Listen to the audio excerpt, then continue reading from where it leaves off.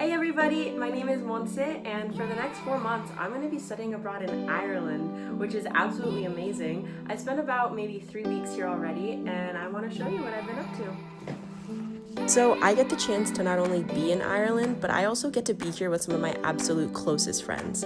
For example, that's Adam, and we've kind of deemed him the group photographer because he is ridiculously talented. But we've been super fortunate to be able to see such amazing things and get to know each other even better and hang out with each other that this entire semester so far has already just felt like a dream. During our time here in Ireland, we've been able to see both the countryside and the city, and my personal favorite, take a boat out to the Aran Islands, even though the boat ride itself wasn't really the best. It was kind of rocky.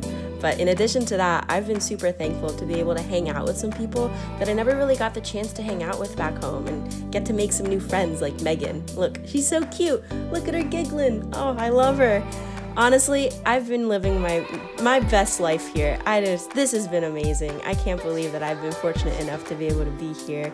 Looking back on all this footage has made me so incredibly grateful to have such a solid group of friends like Adam and Lars and Nart and Mackenzie and everybody, and be able to live with such amazing people and experience such beautiful things has really just put into perspective how fortunate I am in life. Like, look at Mitch, look at him go.